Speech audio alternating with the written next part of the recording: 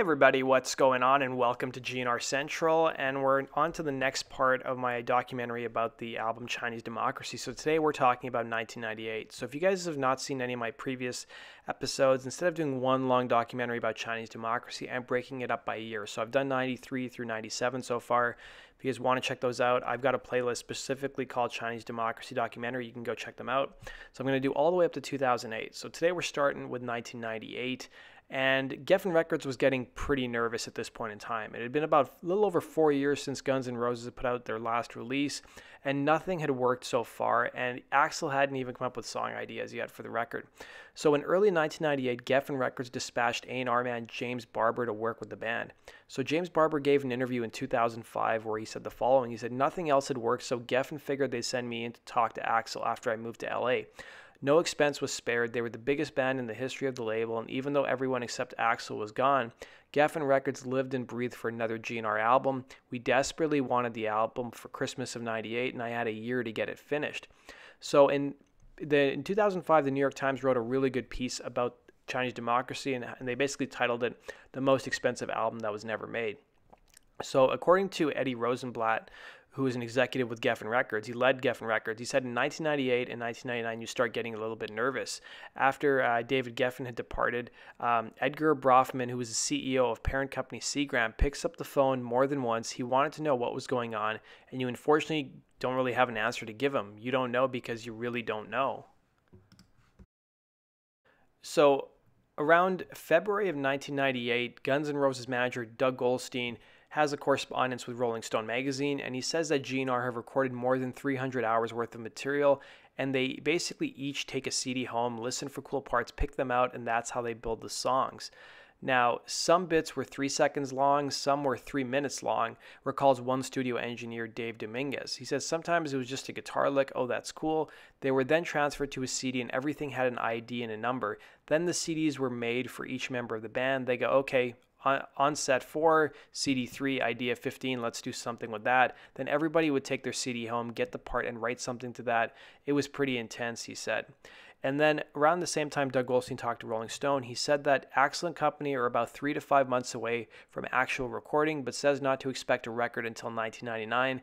And even at this point in time, even though Duff McKagan had left about 10 months prior, so Guns N' Roses were still holding his bass slot in case he decided to come back, because around that time Duff had become a father and he was still deciding on his future plans. So in 1998, Axl was spotted at a Tool concert, and one of the people that Axl would add to help Guns N' Roses work on their new record would be Billy Howerdel. So he'd worked with Tool on their tour as a guitar tech and in Enigma sessions as the Pro Tools technician. So Tool was doing a 4-concert mini tour at the time, which may have overlapped with his GNR duties. So Billy Howerdel gave an interview in 2011 where he said, "I wound up going into the studio with Guns N' Roses just for an afternoon with Robin Fink from Nine Inch Nails, who got asked to join GNR, and he called me to see if I could come down and help program his sounds for that audition. It was just such an odd thing, you know. We kind of laughed about it, thinking about it. Guns N' Roses, right? So we went there and wound up being a project, and I wound up feeling really attached to and really wanted to see it through. I became close with Axl and stayed there for 2.5 years. He went on to say, I came in there initially to program some guitar sounds and wound up hitting it off with Axl, and then my job kind of migrated into the computer guy. I don't know what you would call me exactly. I kind of was there all night with Axl as he would work. The band came in during the day with a producer and would work most of the day, and then I came in around 10 o'clock at night, say goodbye to those guys. Axl would show up later on, then we'd do our thing all night and then into the next day." So Howerdel would become basically a jack of all trades to the new band. He said, "The first time I went to audition, Axl wasn't there. I auditioned, and oddly enough, the 2 guys auditioning me were the guys I would later be in 2 separate bands with. On guitar was Robin Fink, the guitar player who just left Nine Inch Nails to do GNR, and the guy that was playing bass, because we didn't have a bass player at the time, was GNR's Pro Tool engineer at the time. Billy Howerdel, who would later do the band A Perfect Circle, but he was also just the Pro Tools guy, and he strapped on a bass, and I had no idea. Who's this weird bass roadie?" So Howerdel was also responsible for introducing a future band member to Axl. So in early '98, I had been invited down to their studio to meet and hang out with the guys. The purpose being, as Howerdel explained, is looking for a producer or collaborator and someone to bring some modern sounds to.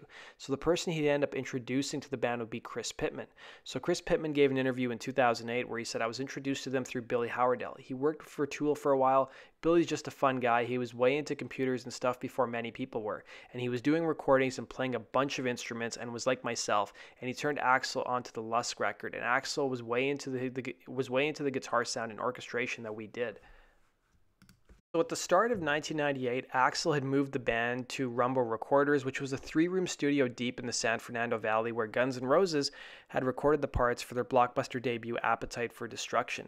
So the crew turned the studio into a rock star's playground, according to the New York Times. Tapestries, green and yellow lights, state-of-the-art computer equipment, and as many as 60 guitars were at ready, according to people who, of course, were involved in the production. But Mr. Rose wasn't there for the fun and games. What Axel wanted to do, one recording expert who was there recalls, was to make the best record that had ever been made, and it's an impossible task. So Doug Goldstein gave that interview to Rolling Stone in 1998. Like I said before, he also threw around 4 producers who were being considered to produce the album, including Scott Litt, who worked with REM, Steve Lillywhite, who worked with U2, Mark Bell, who worked with York, and Youth, who worked with The Verve.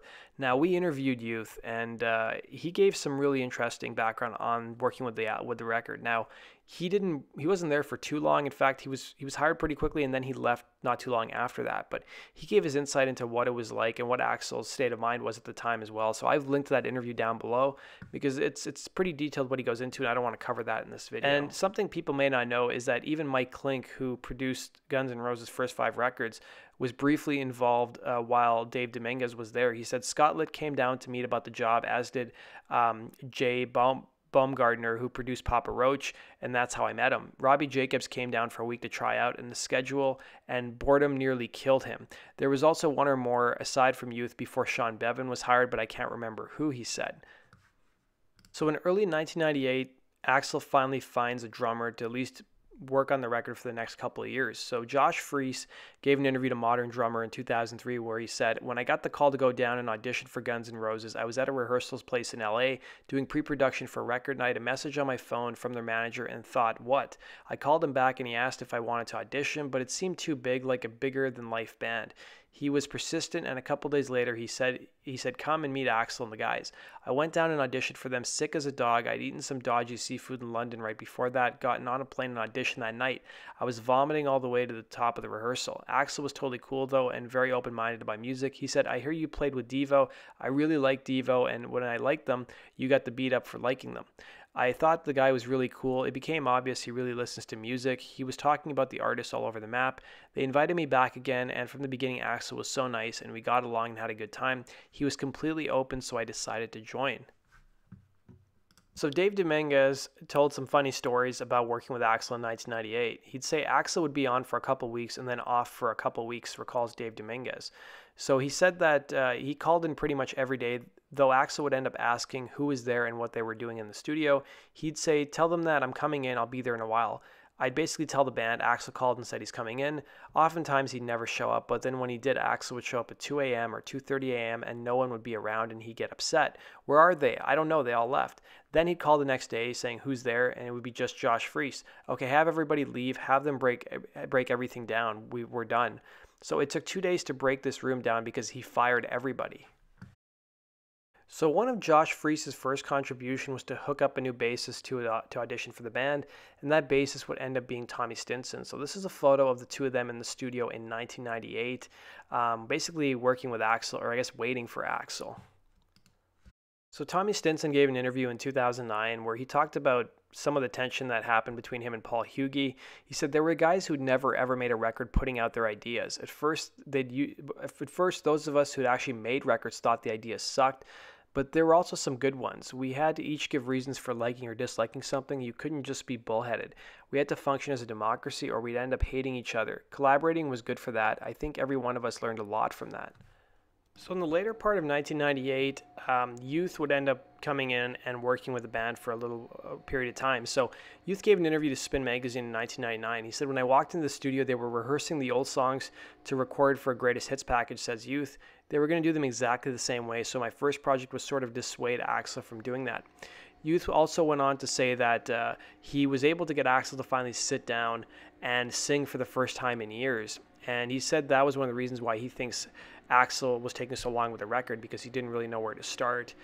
Now, even though Youth only worked with the band for a short period of time, he was credited on arranging the song Madagascar, and he also brought up the song Prostitute, which Axl was working with. So it seems like a lot of those songs that ended up on the final record came up during those early writing sessions back in the late 90s.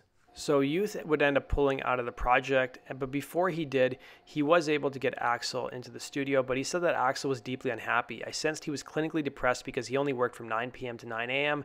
He was living a hermit lifestyle. In the end, he told me he wasn't ready, and he was trying to get some spiritual level that would make him happy. And when Youth ushered Rose back into the studio, progress ceased. So I said, next time I come over, I want to record the songs, and he said, you're pushing me too fast. I had to pull out. So what's funny in 1998 is that every news story that came out towards the summer and fall would say that the following month Axl would be going to the recording studio to start putting down the vocals, but then it kept getting delayed and delayed. So by late part of 1998, Bryn Breidenthal, who was one of the publicists for Geffen, basically said that Axl his motivation was to roll up his sleeves and to grind out new music. It may be stronger than ever now because Axl was hoping to revisit the nation's arenas and stadiums with the new material the following summer in 1999. So according to James Barber, who was working with the band at the time, he said the Robin Fink, Josh Freese, Tommy Stinson, Billy Howerdel, Dizzy Reed version of the album that existed in 1998 was pretty incredible. It sounded like GNR, but there were elements of Zeppelin, Nine Inch Nails, and Pink Floyd mixed in. So another person, Dave Dominguez, said the time I was on the songs were very industrial sounding with the old GNR elements on top. Axl had some vocal ideas down, but not that many.